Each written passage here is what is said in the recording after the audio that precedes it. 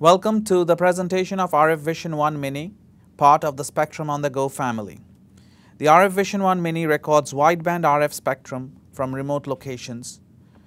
It comes with the transmit capability as an option that allows for analog playback of RF signal. It's lightweight and battery operated and can be carried anywhere in the world for long duration recording. Includes DTA's high-performance DTA 3290L tunable transceiver and the DTA 500 notebook for a continuous and sustained recording of over 2.5 hours at the full 40 MHz bandwidth.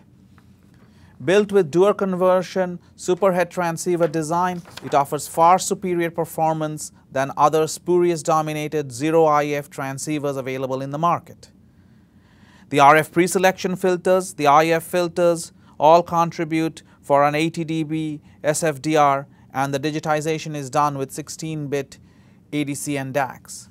It includes the SIG Inspector 1 standard GUI for spectrum monitoring, scanning, and wideband recording.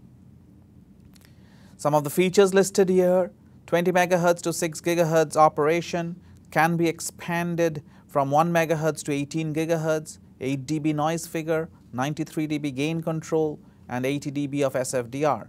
16-bit converters are used and allows for programmable DDC bandwidth. Real-time recording of 40 MHz bandwidth, and the SIG Inspector 1 software is there for command and control.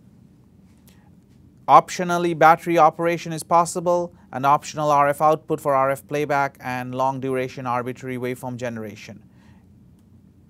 Some of the applications listed here: spectrum monitoring and collection, RF record and rebroadcast, signal intelligence, portable radar, wireless comms, algorithm development using real-world signals, RF transmit, RF test, RF simulation and training, and many others.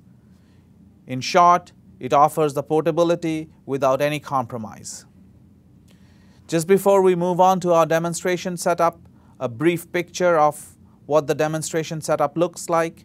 The 3290L is shown on the left, connected to the DTA 500 notebook. The RF input would be down converted to 75 MHz and sampled at 100 MHz with 16-bit ADCs. The FPGA will perform the digital down conversion, and the resultant IQ data would be recorded in the notebook with 6 cores and up to 2 TB of storage.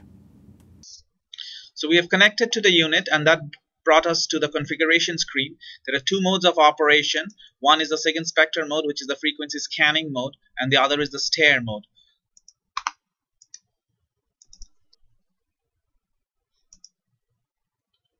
So when operating in the scanning mode, we will see a waterfall for the entire frequency of operation, 20 MHz to 6 GHz.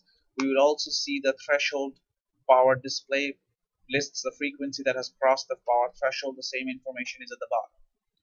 Clicking on a single point in the waterfall brings up the spectral display of a 40 MHz bandwidth around the tuning frequency. From here we can go into the recording mode very easily. All we have to do is type in a session name, and in the recording session we can have a choice of manual, by duration, or by size. We can also type in some text field here to denote our comments. To start the recording, we have to press the record button here, and that brings us to the FFT display of the recording. And in the bottom we'll see the duration of the recording that has elapsed and the total available space left on the recorder. On the top are some of our display controls. We can put in a max hold that holds the frequency, holds a maximum value of the received signal. We can choose our windows, and once we are done with that, we can stop the recording. We can also record the signal in the stare mode, and in that case we simply type in the actual frequency where we want to tune.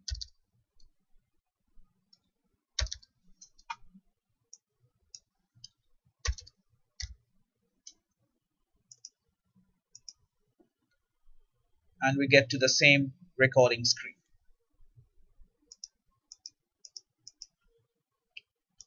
And again, if we want to record, we type the same information and we click the button and the recording starts. During recording we also see the status display on the left and the bar on the bottom that shows the duration. The library view shows the user all the sessions that have been recorded. Clicking on a specific session and clicking the info button brings up more information on the session. The user can also use this panel to transfer files over to his computer. Again, select the session, click the transfer button. That brings up the remote computer into which you want to transfer the file, and hit the OK button. This is also the view which is useful to play back the signals, the analog playback, if the equipment is so equipped with.